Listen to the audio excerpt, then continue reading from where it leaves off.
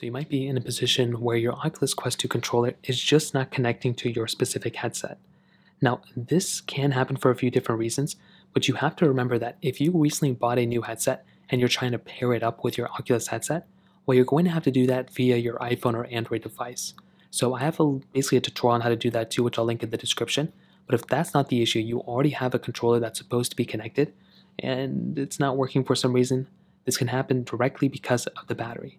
So what you're going to want to do is you want to go ahead and swipe down on your specific side portion of your controller, which basically shows this like downward indicator. Swipe this specific indicator down, and all you're going to want to do is take a look at the battery. If this battery size or this battery is already broken or is not working, well, that's basically going to be the main issue here. So take this specific battery, and all you're going to want to do is replace it.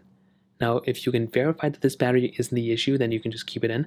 But if it is the issue and that's the reason why it's not working, well, that can probably be the issue.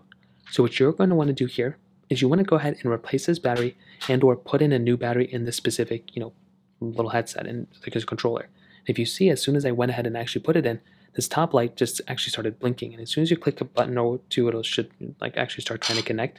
So make sure that ends up happening. You also want to make sure the controller that you're having is actually or was actually connected to your controller at some point in your headset. Because if it wasn't, well, that's going to cause some issues there too. Now, if that's still not working, the next thing you want to do is try seeing if your headset detects any controllers. Because if your headset is not detecting any controllers, well then you may just want to make sure your headset's even charged, because if your headset's not even turning on, well then that's not going to be a problem with the controllers. So make sure that the controller is on, make sure the headset is charged up and on as well.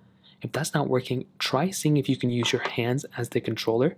So click on your hand or use your hands as your controller and see if you can update your headset. If you're able to go ahead and update your Oculus headset, that can probably fix the problem, and that's probably all you're going to have to do there. So that kind of covers it up for the most part.